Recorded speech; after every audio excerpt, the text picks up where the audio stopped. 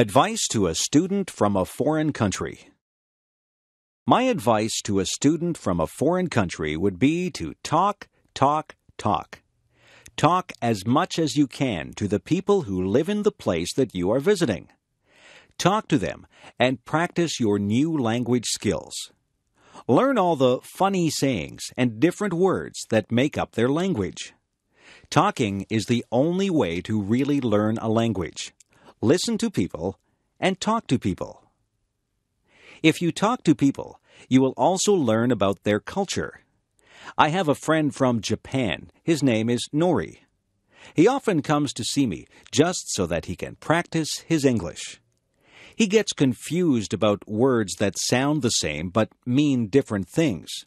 He was asking me about the words see and see.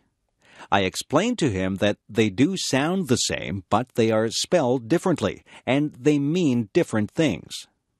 Nori is learning some of our funny sayings from different people. One morning, I asked him how he was, and he said, "Alive and kicking." Another morning, when I asked him how he was, he said, "So-so." He laughs about these strange sayings that we use. He is learning English quickly because he spends a lot of time with English-speaking people. He likes to have lunch with my friends and me because we ask him questions about his homeland, and he answers us in English. If he doesn't understand our questions, we spend time explaining what we mean to him. He says that he enjoys being here. He thinks that the people are very friendly. We enjoy speaking to him and helping him to learn English.